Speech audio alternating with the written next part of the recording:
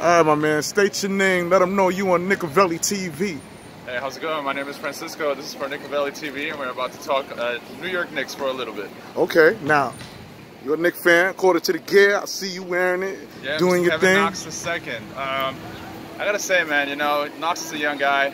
We expected a little bit more out of him. He's still young. Hopefully, you know, we can get a little more out of him. He's not in the bubble. You know, the Knicks are not in the bubble right now, but... How you feel about that, by the way, the Knicks not being in the playoffs? Was it expected, or did you expect the Knicks to have a postseason? I mean, with the names that was on the roster? No, for my Knicks, I always expect my Knicks to be in the postseason, you know what I mean? But sometimes it just doesn't call them all together. But I love my Knicks. I'm here for my Knicks, and I'm just hoping that, you know, they can figure it out. They just signed a coach, Thibodeau, I believe his name is.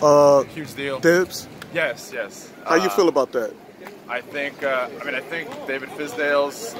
he's no longer with us? He's no longer with us. You know, I think it was too short-lived. I was expecting a lot from him, too, being that he worked with LeBron and Lee Wade back in the Heat. But, you know, I'm hoping to see something positive, something big come out of this. Now, how do you feel about Mike Miller? Being that Mike Miller was the coach from the G League, and he came in to fill in the void that the Knicks had concerning the head coach. I mean, he did what he could. I mean, at the end of the year, they didn't have a winning record. But again, it was, you know, you can't expect him to do a lot with what he was given to. So, I mean, and it was something short-lived as well. So. Okay. Now, have you heard the news about Mike Woodson being the assistant coach for the New York Knicks? I have not. I have not. Yes, he is the assistant. So Mike Woodson's back. He was the head coach, I believe, in 2012 when we had Carmelo Anthony. Yes. And that was the last time the Knicks went to the postseason. Yeah, that was the last time they had a winning season, I think. Absolutely. 50+ wins. So how do you feel about him being the assistant coach? I think that he's got familiarity with, you know, the organization. He's been there before. He knows the in and outs of the back office and all that. I think he can be a really big help for the new head coach. Okay. Yeah. Now, when we speak of players, like R.J. Barrett, what come to mind? R.J. Barrett, man, really young guy. Athleticism's there. You know, Canadian. Right. You know, I'm hoping that he can bring the spark that the Knicks need. Yeah. Do you like the position he plays?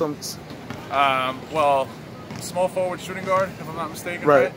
I mean, he's definitely cut out. I mean, he's got the athleticism, he's got the body, he's got the speed. He can create his own shot. So, you know, I think he's good. I think he's a really good player, and I'm very glad we have him on our team. Okay, if you could critique his game, what is something you would say that R.J. Barrett needs? Oh, his passing. He's definitely got to work a little bit on his passing, I think. But I would say his passing, and he's just maybe got to get a little bigger, a little more muscular. Okay. You know, got to put some pounds on to guard the small forwards from the league right now.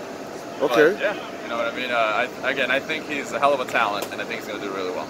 All right. And being that we got a defensive coach in Thibs, right? How do you think that was going to play with a point guard we have in Frank Ntilikina? Frank Ntilikina, that's very good because Ntilikina is a pass-first point guard. Right. So I think you're going to have to mix and match it. I mean, his athleticism's there, the passing's there. He's got a good jump shot. He's not afraid to drive in. His athleticism's really good. You know, he can shoot free throws with the best of them. So maybe they can figure something out there. You know, shake the system up a little bit. I think they'll figure it out. I think figure it out? Yeah, absolutely. But are you for Frank Ntilikina to remain on the team? Absolutely.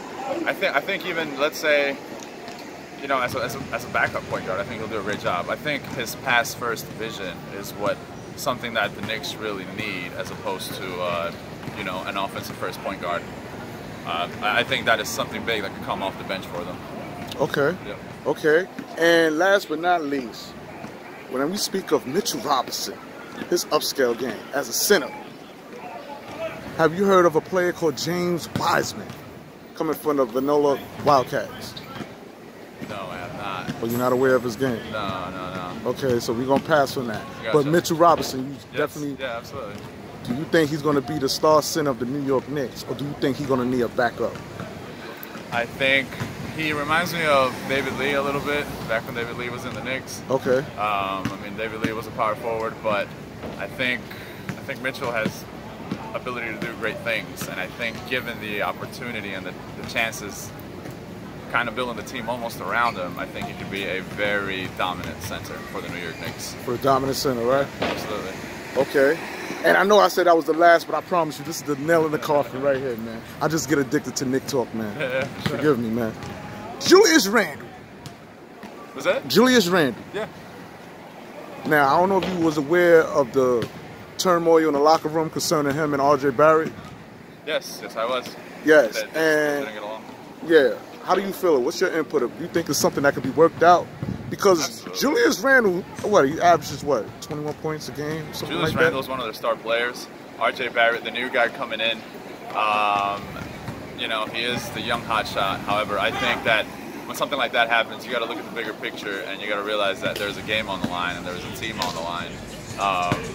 You know, I think it's nothing that they can't hash out, and I'm hoping they get it together, because these are players that are going to be playing together for some time. So, especially, again, just acquiring RJ Barrett not too long ago. So, I think they should figure it out. And all right, but you was aware of the friction between the two. Yeah, no, I know they didn't get along. Okay. Now, do you think that affected RJ Barrett rookie season as a player, as far as his accolades? I think only because he's a young player, he might have let that sit in his brain a little too long, instead of just kind of putting it in the back burner like the experienced players do and just play basketball. However, it's tough when you have friction with someone you work with. It's tough to get it going, and I do think that had that not been an issue, he could have probably excelled more, because that way he knows he has the support of his teammates. Right. But again, I do think that RJ Barrett, being that young, he still has to kind of figure it out somehow, how to put those things in the back burner and just play the game of basketball. All right, my man. I want to thank you for your time, Absolutely. for coming on knikavelitv. It was a pleasure. And we out. Peace. Thank you.